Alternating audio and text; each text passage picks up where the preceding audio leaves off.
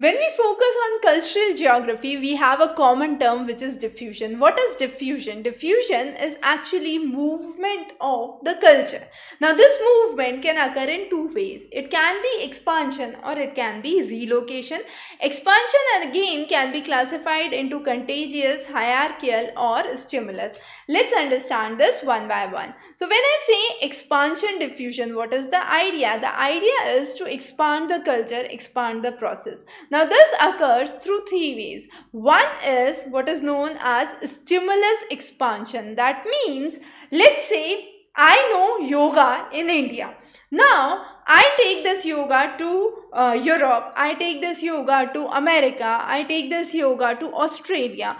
All of them start practicing yoga. But there are certain modifications, there are certain changes, and they have adopted yoga as a part of life, but with certain changes or with certain modification. We call this as stimulus expansion. So this expansion was because of stimulus and has created an impact in the local area, but at the same time has also modified itself, it has also changed itself, but still it is yoga.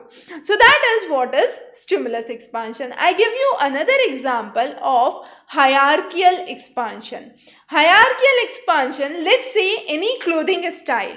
It originates in a metropolitan, like let's say New York, and it moves down to, let's say, Dallas in Texas. Or similarly, if I take the example of India, this clothing style was originally seen only in metropolitans, New Delhi, Mumbai, Chennai, Kolkata, but now is seen also in smaller towns, which are very small villages even. So it is hierarchical. It moves from city, a bigger city, to a smaller city, and this is what we call as hierarchical diffusion. The third form of diffusion is called as contagious diffusion.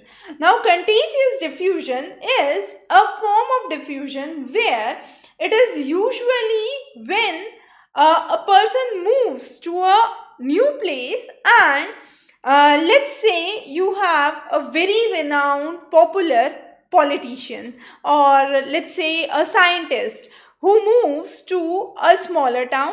Now, this scientist has a habit of carrying a special pen. Now, this scientist, when moves to a small town, people in that small town, when are influenced by that scientist, actually start to carry that pen. Now, this pen has become a means of symbolism and it is contagious. So, people just follow it because it is a culture. It is that everyone is following this, so we need to follow this. It's not just about bigger town or smaller town, but yes, it is a kind of contagious spread. So it is called as contagious diffusion.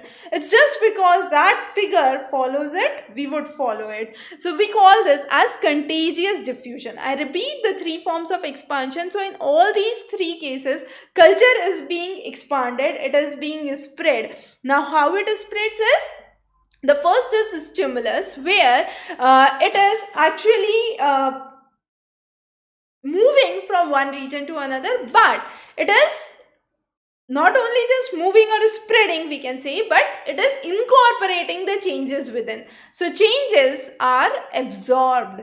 So changes are absorbed and modifications are made under a stimulus expansion.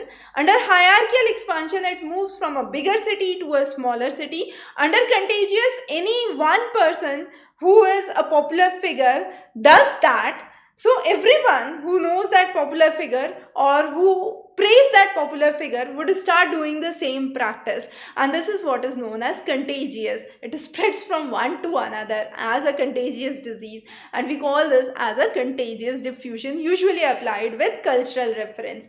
The next is relocation. Now, relocation is not expansion. It is when a person moves physically from place A to place B. So when a person is moving from one place to another place, there is relocation. A good example would be when we say Little Italy. So let's say I move to any town, and close to the downtown you would have a Little Italy where the culture of people of Italy would be seen. Or I see a Chinatown.